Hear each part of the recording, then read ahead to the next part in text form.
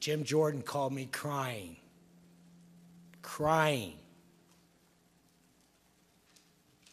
groveling on the 4th of July, begging me to go against my brother. Begging me.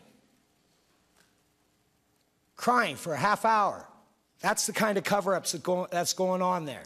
Jim Jordan called me several times after that. That week, I had to have my lawyer call him, tell him to stop calling me.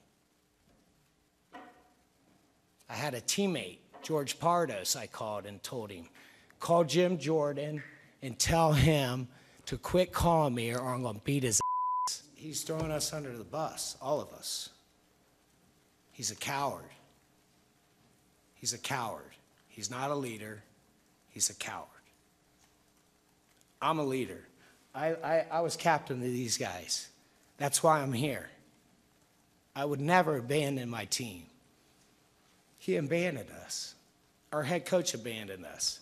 He's flipped his story. He called other people to flip their story. He called Mark Coleman to flip his story. He called his parents, 90 years old.